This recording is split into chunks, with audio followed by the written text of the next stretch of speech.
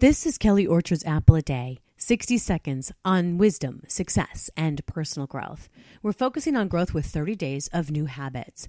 Nobody can go back and start a new beginning, but anyone can start today. And yesterday is not ours to recover, but tomorrow is ours to win or lose. From Lyndon Johnson.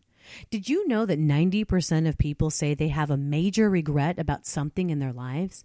Regret is the second most frequently mentioned emotion after love. According to the website happify.com, romance, family, education, career, and finances are top on the list of regrets, with relationships being the largest because of our inherent need to belong. Don't let regrets keep you from living life to the fullest. Live without regrets and make a habit of it. Don't let guilt over an indulgence cause you to miss out on something truly great. Stop thinking about what could have been and start making new habits of what can be.